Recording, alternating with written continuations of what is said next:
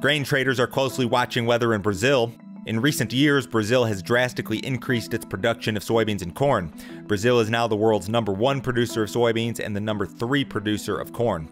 Brazilian farmers typically begin early soybean planting in late September, although November is really the biggest month for soybean planting.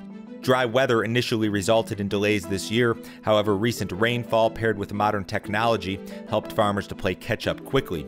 The Brazilian government has projected the country's soybean output at a record 135 million metric tons. This would exceed last year's record crop by more than 7%. Traders in the U.S. in particular are extremely interested in the Brazilian production situation. China has been buying U.S. soybeans aggressively, but are likely to switch purchases to Brazil in early 2021, barring a South American crop issue. The grain markets will continue to react to changes in South American weather patterns.